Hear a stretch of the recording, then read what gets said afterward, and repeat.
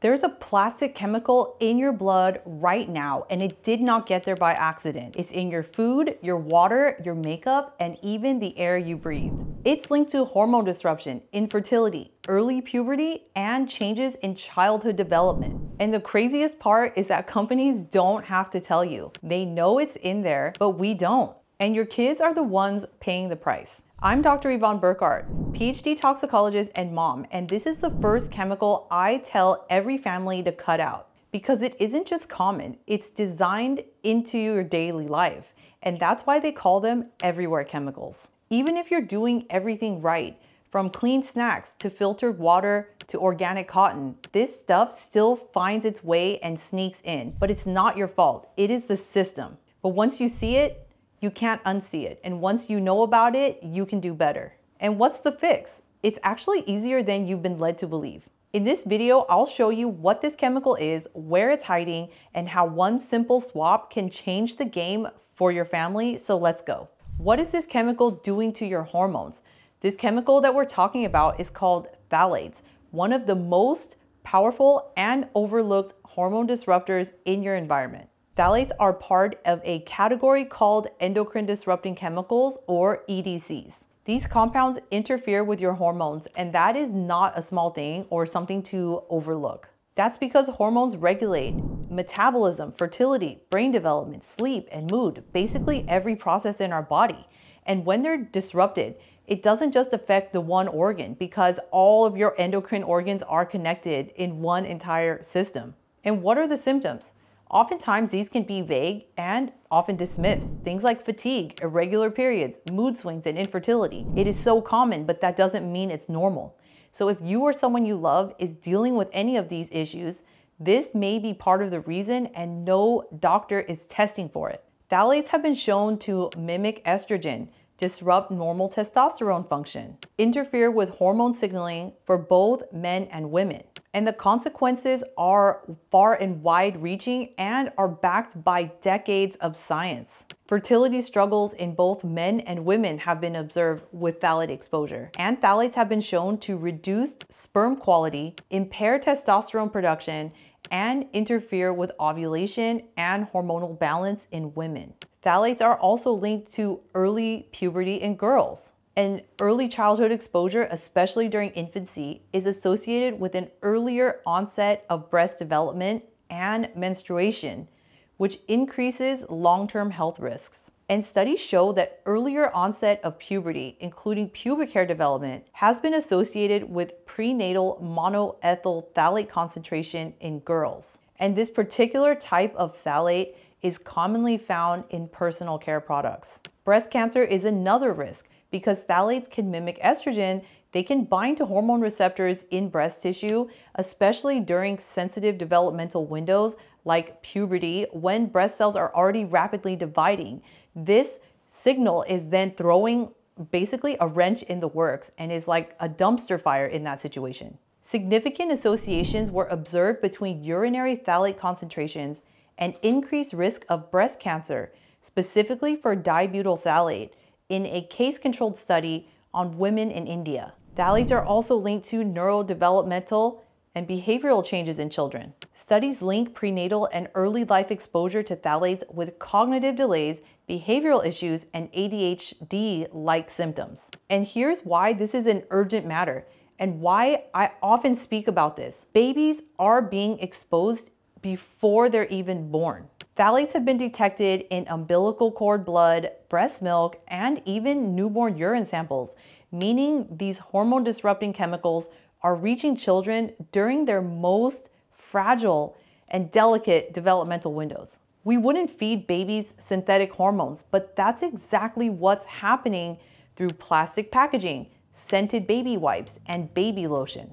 And the scariest part is that hormonal interference during development can reprogram biology in ways that may not even be reversible. So these effects can be permanent. But this exposure is measurable and modifiable, meaning it's avoidable. So once you understand where these phthalate chemicals are hiding, how they behave, you can make small, simple, practical changes that dramatically reduce your toxic load. Here's the tricky part with phthalates.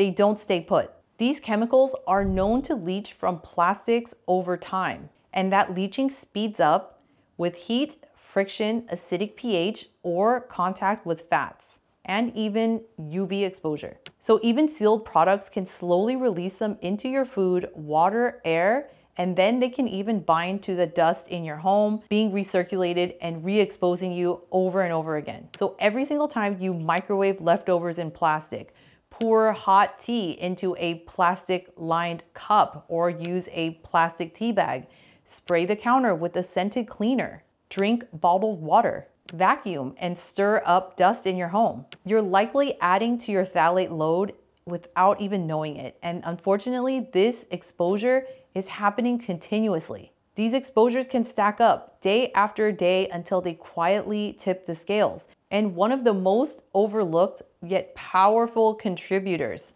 you guessed it, we've already talked about it, household dust. Phthalates cling to these airborne particles and settle onto surfaces of your home, especially homes that have a lot of plastic, synthetic materials, and scented or fragrance products. Kids are especially vulnerable to these chemicals because they crawl, they mouth toys, breathe more air pound for pound than adults. And that cozy layer under the crib might actually be dosing your child with hormone disrupting chemicals. But even worse, high phthalate levels in dust inside your home has actually been linked to respiratory inflammation and allergic symptoms in children. And here is something that I see all the time. Let's say you're trying to keep your home clean. So you wipe down the counters and you spray the sink, and maybe you feel like lighting a candle every now and again. But the very products you're using might be doing the exact opposite of what you are intending. That's because fragrance is a loophole. It's a catch-all that lets companies throw phthalates and dozens of other chemicals of concern into our products without having to disclose what's in them. But just like exposure is cumulative, so is taking action. You can start stacking these actions, because once you know where these phthalates are hiding, you can start to reduce your toxic load quickly. And the good news is that phthalate half-life is about 2 to 3 days in the body. So once you start cutting these out, your levels can drop pretty quickly. Avoiding phthalates can be pretty simple, like swapping out a plastic container for glass or stainless steel, choosing fragrance-free cleaners, and saying no thanks to those takeaway coffee cups. That's already 3 exposures reduced in a few minutes. And those types of little shifts are actually creating a safer, more resilient environment and body for you and your family. One of the very first changes that I made actually when I started living low tox, and the one that I still recommend to every single mom I speak to, is to start with your food first. When I started removing processed and ultra processed foods and instead focusing on real whole ingredients, the shift in my body was almost immediate. I mean, within a few days, and I felt even better over time. I started to notice my energy come back pretty quickly, because every morning before that felt like I was wearing lead boots, like physically and mentally. I was so fatigued. I had terrible brain fog. The bloating was unbelievable. I was so inflamed, and I just was dealing with it. And I thought that's just what was happening to me now. But then once I switched out my diet, for the first time in so many years, I actually slept 7 to 8 hours, and I woke up feeling rested and refreshed. Whereas before, I would sleep 9+ hours and still feel exhausted and just a complete mess. And I was just waiting to get my hands on some coffee. So ever since I made the switch, I never looked back, and cooking at home has become non-negotiable. And a lot of people want to make the excuse that they don't have time to cook, but you know what? Make it a priority like I did. Don't make it something that you skimp on or sleep on. Make sure that you make time to cook, because you will notice a difference once you start cutting out processed foods. If I were to eat processed foods now, I would definitely feel it the next day. And that's not to say that I don't eat any processed foods. I definitely have snacks here and there. Sometimes I'll have a processed meal if I eat out or something like that. Sometimes it's unavoidable if you're traveling. But in those cases, I try to make it up by having more consecutive days of better foods and resting more and just taking care of myself to make up for that hit. And over time, you will start to notice a difference. It is inevitable. And here's the thing, it isn't just about cutting out toxins for me. It was about rebuilding the resilience from my body that was lost because of all those years of a toxic lifestyle and remembering what it felt like to feel good again. And now that I know what it felt like to feel horrible, I'm not going back. So if you're waking up tired, if your legs feel heavy and you have brain fog and you feel like you rest for hours and you're not fully rested or you try to sleep, there's one thing I want you to know, that there is another way and you don't have to continue feeling like this because it does get better. So let's talk more about it. So now you understand where these phthalate chemicals are hiding, how they move through our daily lives. Now let's talk about what you can actually do about it. These 5 realistic and research-backed swaps are powerful because they don't require perfection, just intention and action. Because every single time you make one of these changes, you are voting for your health. You're depositing money into your health account. You're depositing energy into your family and your future. Swap number 1 is to cook from fresh, unprocessed ingredients. This is the single most effective thing you can do, is cooking more meals at home using simple whole food ingredients and avoiding the packaged stuff.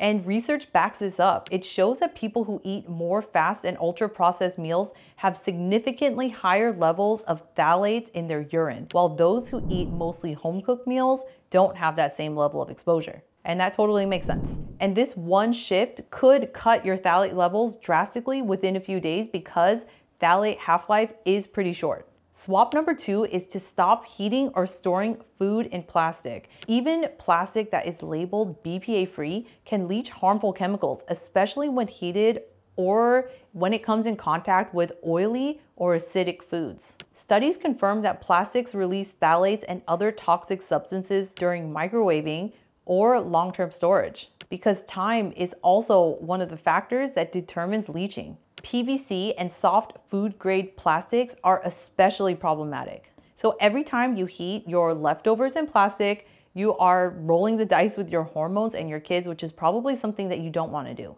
Switching to glass or stainless steel containers is one of the simplest long-term investments that you can make for your health.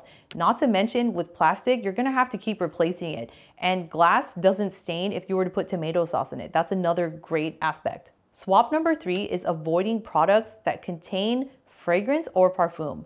This is one of the most overlooked and most powerful and easiest changes that you can make, because if you can read, you can spot the word fragrance or parfum on an ingredients list. Phthalates are often added to personal care and cleaning products under the vague umbrella term of fragrance or parfum. And again, manufacturers are not required to disclose the chemicals that are actually inside. But if you were to check the International Fragrance Association or IFRA website, look for their transparency list and search for phthalates, you will see that they are basically telling you, yes, we put phthalates in fragrances. It's right there. Research also shows that people who use multiple fragrance products tend to have elevated levels of phthalates in their bodies. So if a label says lavender with a whole bunch of other ingredients and you look closely at the label, you're likely to find the tiny little word fragrance tucked in there. But what it doesn't say is phthalates, carcinogens, reproductive toxins, because that's what's in there. Instead, opt for fragrance-free products or ones that clearly list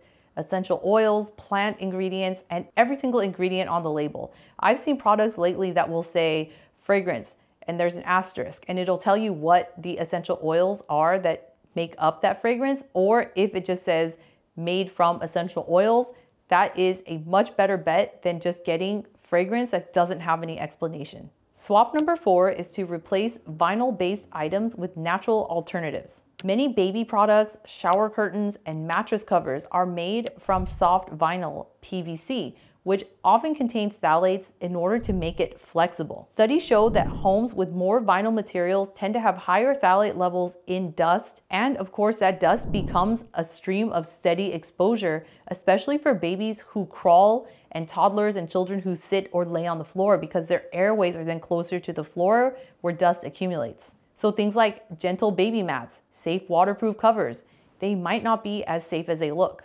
Instead, look for alternatives that are made from organic cotton, wool, or even food-grade silicone whenever possible. Swap number 5 is to filter your tap water or even boil it if you can't afford a filter. So remember, yes, even your drinking water can be a source of phthalates. Phthalates can leach into water through aging pipes. A lot of pipes are made out of PVC and plastic plumbing or other tubing that's used during water treatment. Studies have detected low levels of phthalates in tap water across regions, especially in homes that have PVC piping. So filtering your water with an activated carbon block or reverse osmosis filter can significantly reduce these contaminants and a whole bunch of others. And if you can't source a filter, even boiling your water can help to reduce exposure to some contaminants. But evidence shows that filtering is really your best bet because clean water is a necessity. Remember that you don't have to do everything. You don't have to be perfect.